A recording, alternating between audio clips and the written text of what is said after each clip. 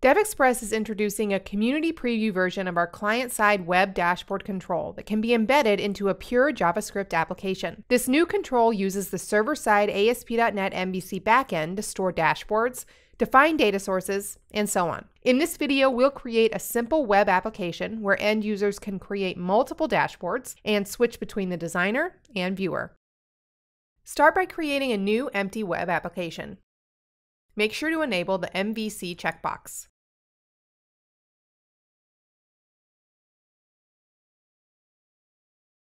Now we need to add the required references. Right-click References and select Add Reference. Switch to Extensions and filter all available DevExpress DLLs by dashboard. Select devexpress.dashboard.core.web and web.mvc5 DLLs and click OK. First, we need to configure our server-side part. In the global.asax file, we need to specify the URL route to handle client requests. To do this, pass the required route prefix to the map dashboard route method.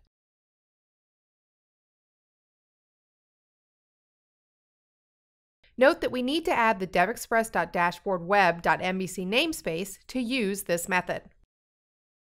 Second, we need to create some storage to keep the dashboards. We'll use the setDashboardStorage method exposed by the default instance of the Dashboard Configurator class. In this tutorial, we'll use file storage to keep the dashboards in a web server folder.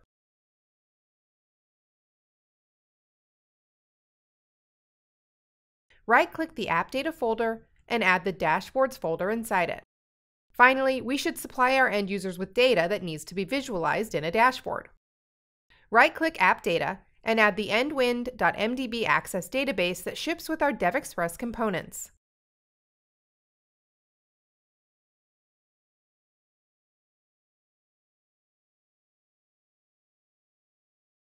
Switch to the web.config file and add connection strings that will be available in the Web Dashboards UI. The first string specifies connection to the endwind database added to the project, while the second string allows users to establish a connection to the online AdventureWorks OLAP cube.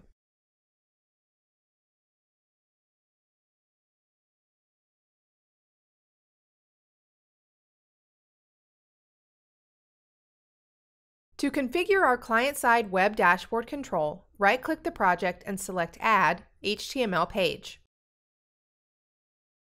Change its name to Index and set this page as a Start page.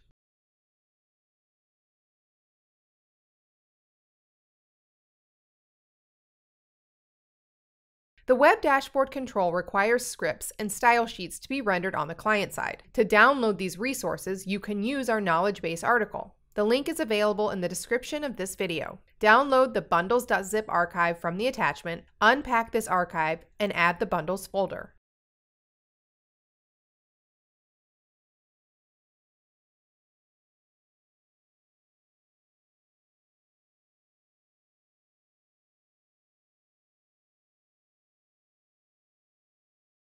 Add the style sheet and scripts inside the head section in the following order.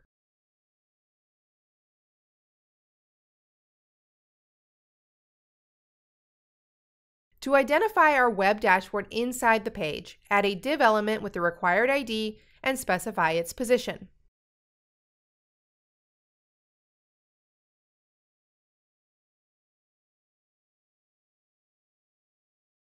Now we need to write some code to create and configure our client-side control. Create a new script tag and add the window.onload handler function.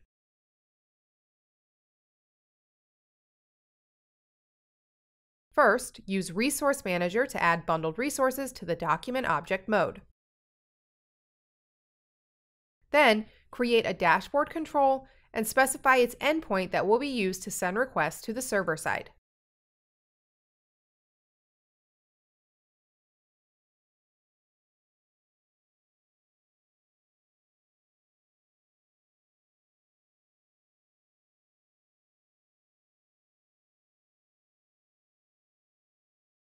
Finally, call the render method exposed by the dashboard control instance. Let's run the application and look at the web designer. Click Create to create a new dashboard. I'll name it Northwind Dashboard and click Create Data Source. Here, select the connection to the Northwind database and click Next. Then run Query Builder, drop the Salesperson view, and select all columns. Click OK, and then Finish. Finally, click Create to create a dashboard bound to the added data source. Now you can add dashboard elements. Click the tree map icon to add a tree map. Select the tree map and use the link on its surface to bind it to data. Here, click Values and select the Extended Price field. Then click Add Argument and select Category Name. Add the product name as a second argument. Return to category name and use the Group Tiles option to group products inside corresponding groups. Add a list box filter to filter the tree map's data. Bind it to the category name field and move the list box to the left part of the dashboard.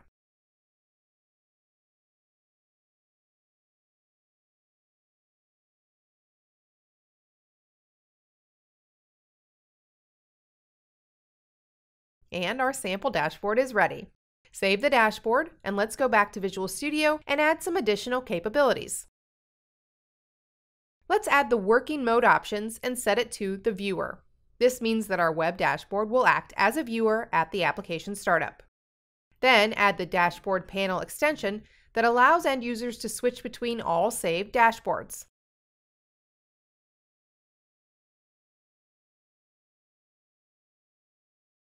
And let's run the application again. Our web dashboard works now in a viewer mode and displays a dashboards panel containing only a single Northwind dashboard. Click the Edit in Designer button to switch to the Designer mode. In the Dashboard menu, click New and create a dashboard based on the AdventureWorks OLAP connection.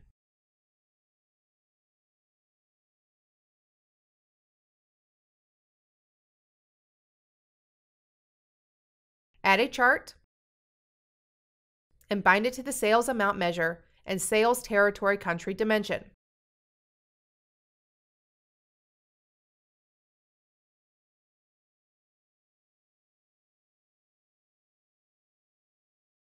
Then add a pie and bind it to the sales amount and sales channel.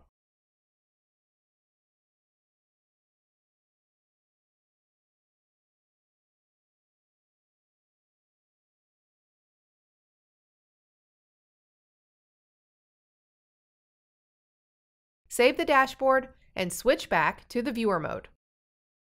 Now the dashboard panel displays both dashboards and allows you to switch between them.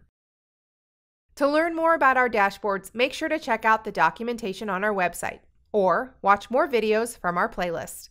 You can also subscribe to our channel for all of our latest content. Thanks for watching, and thank you for choosing DevExpress.